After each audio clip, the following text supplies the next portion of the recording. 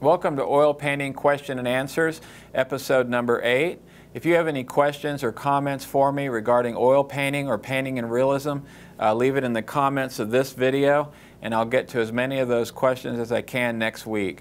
And by the way, thank you so much for all the questions. I get some great ones, and I wish I had more time to answer more, but we simply don't have enough time. But I really do appreciate your questions, even if I am unable to answer them. And what I want to do before we get to the questions and answers is I want to give a little lesson on what I call the artist curse. And I didn't come up with that term. Another artist told me that years ago. But the artist curse is just something that where you are unable to enjoy your own work, or you're unable to see your own paintings with a fresh eye or with the eye of somebody who did not paint it. And it's a very powerful thing, and it's one of the most hardest things for artists to understand or to overcome. It stops a lot of artists in their tracks. People who are great artists stop painting because of the artist curse. It's a huge deal. It's probably the biggest thing that I ran into in my workshops when I was teaching, was it was helping artists or helping people overcome the artist curse. And so if you're going about painting, and let's say you're using my method, and you're checking your colors, and you're laying in all your values like you should, and you're doing everything perfect, as you paint the painting and as you progress, you do not see the magic. You do not see this beautiful pot or whatever it is. And let me just tell a few stories so you can understand just how powerful this is. And it'll happen to you, and when it happens to you, you won't even know it. Because when I used to teach, and this is going back from the very beginning in 2000 when I first started teaching classes, and what I would do is I would tell people, your painting will look wrong to you. As you lay in your colors, it's not going to look right, but you just have to keep going. And I would tell that, and I would make the point as hard as I could, and sure enough, everybody gets home, they're working in their own studio, they're halfway through a painting, and they call up and they say, "Mark, I don't know what's wrong with my still life. I'm doing everything that you've told me. I'm checking my colors, I'm laying them in where they go, but my painting just looks horrible." And I say, "Yeah, but I told you it would look horrible." And they say, "No, you don't understand. It really looks bad. It's not, this isn't what you're talking about." And I go to their house, or I go to their studio, and I look at their painting, and it's fantastic. So far, so good. They've done everything right, and yet they're looking at it and they're saying, "I don't get it. It doesn't look right." Now, let me tell you another story. This was a guy that used to work for me, Ronnie Taylor, and he was, I was teaching all my employees to paint, and he started on his painting, and he did his first painting, and I was out of town because I was always traveling to meet clients for portraits. And so I was out of town, and he did his first painting, and I came back, and it was horrible. He did a horrible job on it. The shadows were all wrong. He blended everything up. He tried to, basically tried to paint out of his head. And I said, "Ronnie, what's wrong? Did you not check your colors? Did you not look in the shadow? And this is completely wrong." And he knew how to mix colors because he had done a lot of that, working for me. And so he said, "Well, I tried. I put in the colors like you told me to. I did everything he said, but it just looked horrible. So I had to fix it." Well, of course he didn't fix it, he ruined it. And so I told him, so he did his second painting, and I had to go out of town again. So I left him and I said, "Ronnie, lay in your colors, check your colors, put them where they go, do not blend, just leave it alone, and do not fix, do not try to pretty it up, just cover the canvas, lay in your colors, spot by spot, leave it alone." So he did that, and he did it exactly as I told him to do it this time. So I come back from out of town, and I'm walking into the studio, and he says to me, "Mark," and I hadn't seen the painting, he was already there, and I walked in, and I said, he says to me, "Mark, I did everything you said. I laid in my colors, I didn't blend, I left it alone, I left it ugly, and look at it, it's horrible." So it didn't work. The method just doesn't work. Well, this is the painting that he painted. And he was sitting there looking at this, and all he could see was ugly brushwork, ugly colors. He did not see these beautiful flowers sitting on marble reflecting. And that is the power of the artist's curse. It's so strong, you just can't believe it. Okay, let me tell you another story. This is Susan Flanagan, who took my workshop. I think she was in my second class here in Austin when I started teaching again. And she finished her painting, or was coming to the finish of her still life that she was working on. And she said, "Mark, you know, I came here to Austin because I wanted you to teach me to paint. And this just isn't what I'm after. This is not the type of painting that I wanted to do. I wanted to take it to that level of realism that I love, and this just isn't it." Well, this is the painting that she painted. And so, you know, I can sit there and say, "No, it's great, look at it, step back, look at it from across the room." But you know, a lot of that doesn't do any good, because they are not seeing a still life. They're not seeing the realism. They're seeing paint, and they're seeing, you know, ugly brush strokes. Whatever it is, there's something that flips in your brain. Karen West is another student of mine. She came to one of my workshops. She finished her still life. Same thing. "Mark, I want to paint that real high realism that I see, and this just isn't it. I don't like it at all." She was real frustrated. She felt like, you know, in a lot of ways that, you know, she didn't really come and learn what she wanted to learn in the workshop. And I was trying to break through this artist curse with her. So what I did was, she wasn't looking, I took a photograph of her still life painting. And you know, when you take a photograph with your camera and you don't set it up exactly right, the colors get shifted, the photograph was a little overexposed, so it looked different than real life, but it was just a change, something new for her to look at. So I took this picture on my phone, and then I walked up and I said, "Take a look at this." And I wasn't trying to trick her. I was really just trying to say, "Look at your painting from a different perspective. Look at it in this little photograph where it's slightly overexposed and it looks different. And maybe that'll spark something, and you can see through it and see that, wow, this really does look good."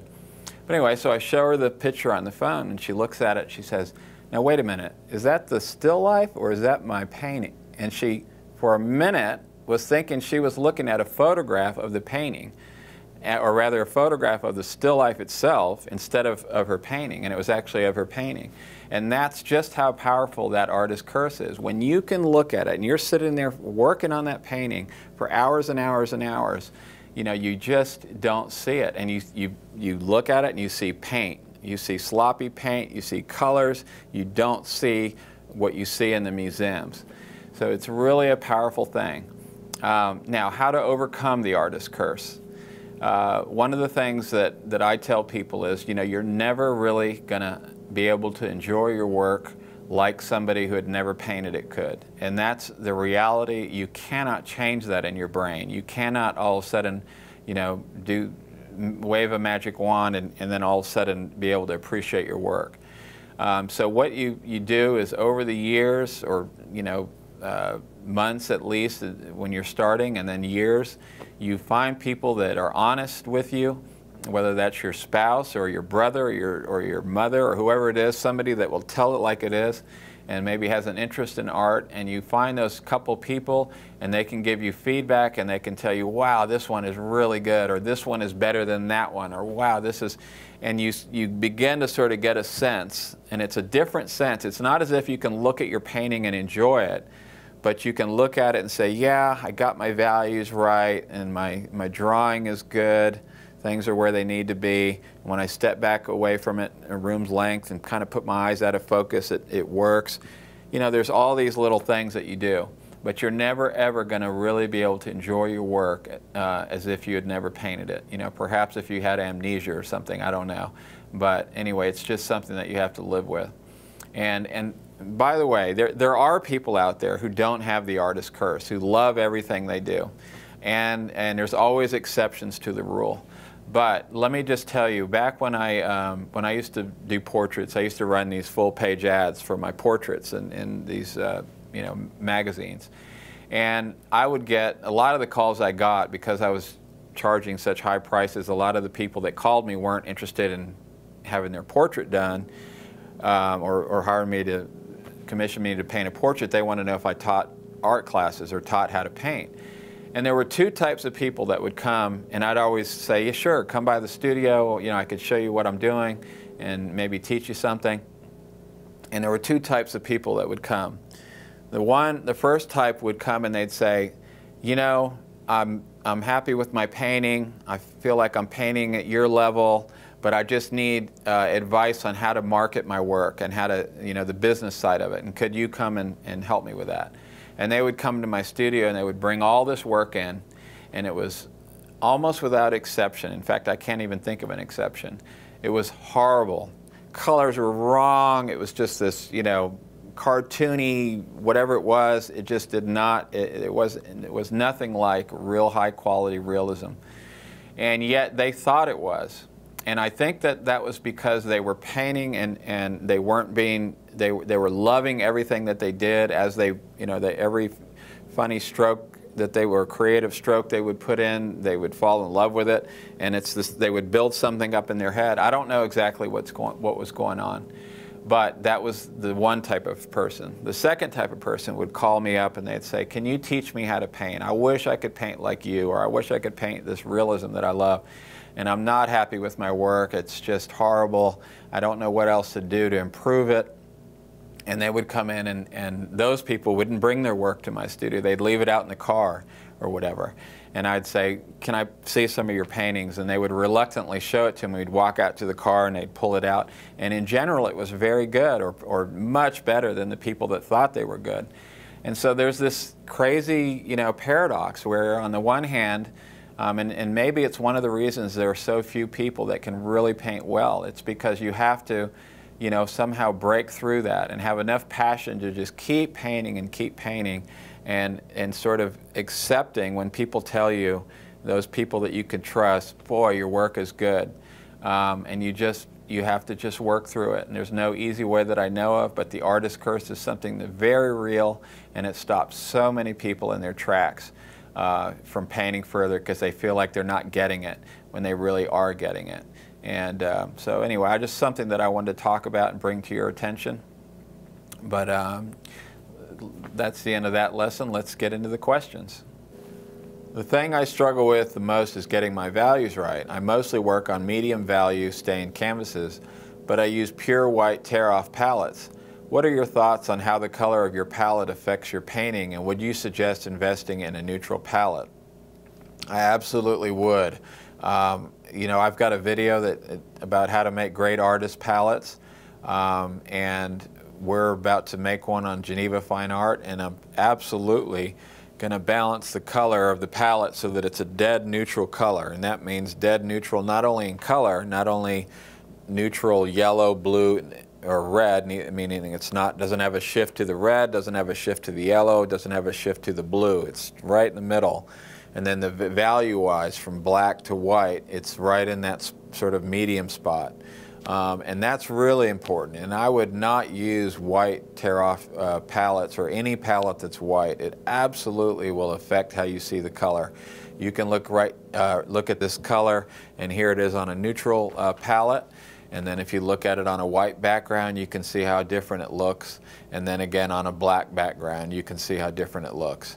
So what I recommend is painting your canvas with the neutral color and painting your palettes with the neutral color so that it really minimizes those effects, which are great. I mean, I think that if you're trying to paint dark colors and you've got a white palette, I mean, it's really hard to see and look at your dark colors and be able to judge them properly. I have the tendency of trying too many painting and drawing techniques, so it's hard to narrow down what style I want to pursue. Have you ever had this problem? If so, how have you disciplined yourself to stick to your method? I really haven't had that problem too much. When I first started, it was really more about, I was changing my technique a little bit here and there, just trying to improve. You know, when I first started, burnt umber will dry on your canvas in 8 hours, and it used to drive me crazy that the burnt umber would dry. So, you know, I read in Ralph Mayer's book, The Artist's Guide to Materials and Techniques, about oil of cloves, and so I changed my method a little bit. And then all of a sudden, you know, I had burnt umber that would dry in a week, which was like a dream to me. So that was but in terms of, you know, sticking to one method, I think that what you should do is, you know, be more goal-oriented, perhaps. If you think about a great artist that you love, or whatever concept or, you know, vision you have as an artist, and you say, well, I would love to paint this painting. and don't hold back. I mean, if you want to paint, have an idea that you want to paint a big wooded scene with figures in it, and you want it to be large or whatever, just the sky's the limit. You can do anything you want, but have an idea, and then stick to the method that's going to get you there. And think about, in other words, instead of thinking about, oh, this is cool, the cool method, or that's, I want to try that out, or whatever, think more about trying to create a masterpiece and using the method that's going to get you there. As far as my own teaching, there is a free course on drawmixpaint.com that has tons of content, videos, everything. And if you'll go through that course from the beginning to the end, absolutely will teach you to paint. I saw it over and over again. The people that would actually go through the course and do all the steps, their finished paintings were incredible. So I highly recommend doing that as far as learning to paint goes. But sticking to a method, I think you need to just think about, what masterpiece you want to paint. And that's what I would do.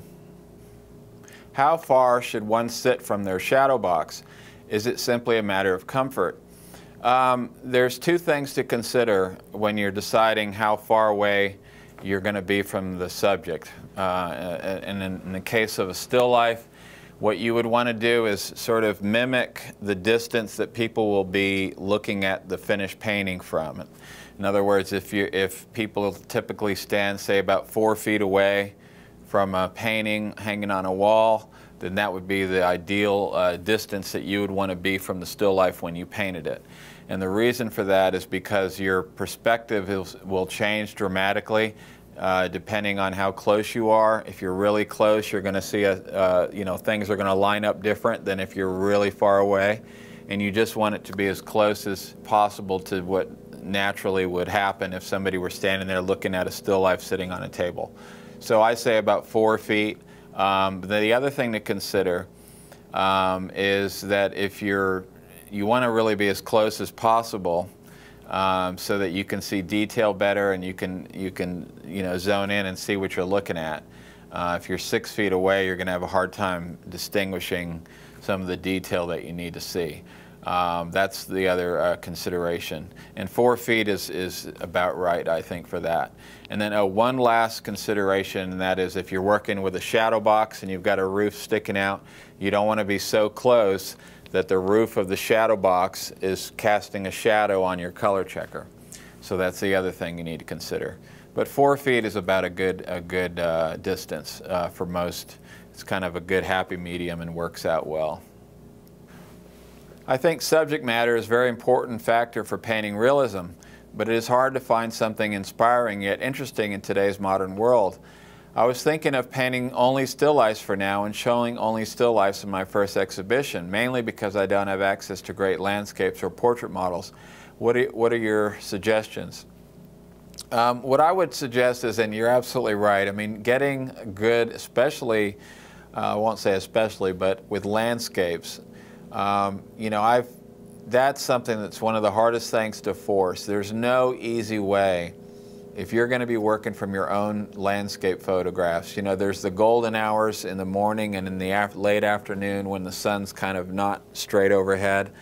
And so if you're going to be a landscape photographer and you want to get good sources, and you can wake up at 5 o'clock in the morning like every day for like a month and go out and take pictures, I mean, doing that kind of field work and will pay off, and that's the only way to do great landscapes, I think. I mean, you can always be driving down the road and just happen to see something, or take a camera with you when you go backpacking, but if you really put in the effort and the hours and you get up and you film in those golden hours and you take 300 pictures a day, that's how you get good landscape pictures. And then with portraits, again, that's maybe harder because of getting good models that'll work with you and sit with you. Perhaps doing free portraits is one way to do it. But if you want to keep the painting, or one thing you could do is you could say, can I do your portrait and I'll give you the painting, but let me keep it for 3 years so that I can use it for marketing or whatever.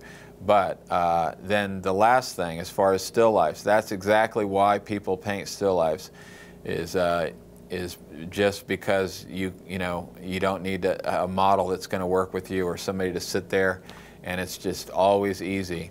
And so that's, and also that as far as working with a color checker, a still life is really much more controlled lighting, so it's real easy to set up a still life and be able to do all your color checking and take all the time you need, not feel pressed. So I do highly recommend painting still lifes. Whether or not those are marketable is going to be, a lot of that's going to depend on just how good you are and whether your style matches what people are buying. But yeah, I think still lifes is a great way to go, and build a real nice shadow box.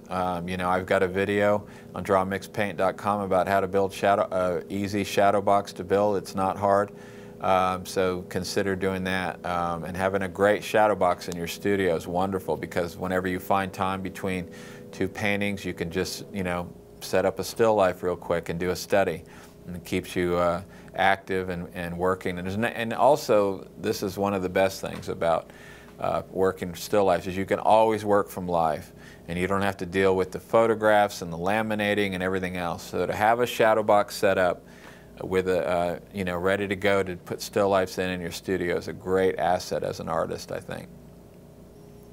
What size photos do you use when painting portraits? I always paint from photographs that are the exact same size as it's going to be on the canvas. So, you know, I may not be able to make a print that's the size of my entire canvas, but everything is scaled to be exactly the same as it's going to be on the canvas. And I actually have a video that explains how to do that. It's an old video, but it's one, it uses an old version of Photoshop, but it's exactly the same workflow. And so go watch that video. It's a free video on drawmixpaint.com about how to size your prints to be the same size as your canvas, what you're going to paint. And that's way easier, because you can imagine if you're working on a small, let's say your photograph, the head is this big, but then on the canvas it's this big. And then when you look at an eye, and the eye on your photo is this big, and you've got to decide how big to make that. And the only way that your brain can figure that is by taking into account, you know, all your penciling, and the chin's down here and the top of the head's here, and now I've got to try to guesstimate how big my eye should be so that it's, you know, in the right scale for my painting. But if your photograph's the same size, then, you know, when you look at the eye, you know that your eye here needs to be exactly the same size, and it makes the drawing much easier to keep everything in sync and to keep all your sizes relative to each other. So that it you know, matches up. So I highly recommend working from a photograph that's the exact same size as what you're going to paint on your canvas. It's much easier. And so that's what I recommend. The only thing about, you know, if you try to work from a small photograph, especially a really small photograph, and I see people doing this a lot, you know, they get a little snapshot and the head's this big and then they're trying to paint it this big. I mean, I personally would have a much harder time working from a small photo like that, and I have no doubt that it would affect the quality of my work like a lot. So it really makes a difference. I'd like to know what you think about impressionism and painters like Monet. And have you already tried oil painting in plein air with your method using the color checker? And if so, how did you use it with the sunlight? First of all, I love impressionism. I mean, there's certain paintings that I really love, especially actually Monet's work is, you know, some of his work, I absolutely love it. But that's really for, you know, a matter of taste. You know, in general, I like the painters that paint like Sargent, and, you know, some people would say Sargent was impressionistic, and he did some series of paintings that would be impressionism, but that gets into isms, and you know, there's trying to pigeonhole artists as one thing or another, and I can, you know, see certain impressionistic paintings that I absolutely love and that move me, but it's just not the method that I teach. So that's what I think about impressionism. But as far as working with a color checker plein air, yes, I have used a color checker painting plein air. It works fantastic. The only thing that you need to concern yourself with is if you're doing any kind of sunset or any type of sky where the sky is the main subject, and you're for instance, in sunlight, or rather during a sunset or a sunrise, it's impossible to check the color because you're sitting here in the shadow essentially, and trying to match your colors to a bright sky that's off in the distance, and it just doesn't work. But in terms of sitting around a garden, where the light is hitting you, it doesn't have to be direct sunlight, it can be indirect sunlight, or it can even be an overcast day. But as long as you're in the same amount of light that the subject is, like sitting in a garden or whatever it is, but you'll still have to make sure that you balance your whites, so to speak, meaning you can't be over underneath the tree shadow trying to paint something out in the sunlight. It's not going to work. You're going to have to put some white paint in your subject, put some white paint on your color checker, and match those two and get your values right and synced up before you start. But other than that, it's just like painting a still life. Your limited palette consists of 5 colors that allow you to paint 99% of all the colors that exist in real life. The colors that you choose allow you to do so, but you avoid colors like cadmium red in your limited palette because they are so overpowering. Thomas Baker is another great artist on YouTube, and he uses 6 colors to make his color charts. So he uses strong colors in his limited palette. I know that both of you have different methods of painting, but is there an advantage to using one palette over the other? I don't want to say that there's an advantage to one over the other because it really depends on sort of your whole working methods and how you go about mixing colors or whatever it is. So it's not as if there's one is better than another, but just from my own perspective and the way that I teach, I like my limited palette because I don't like, for instance, I don't like to use phthalo blue. Even though phthalo blue is a wonderful, intense, strong blue color, but it's just overpowering, and everything it gets into, it dominates. Once you get phthalo blue on your brush, it's hard to get the color out. It's just too strong. But I do use it when I have to use it. If I need a really strong turquoise blue, then I have to use phthalo blue. But on the other hand, cadmium red is also a little overpowering, but basically the 5 colors that I use, I like them because they have wonderful working properties.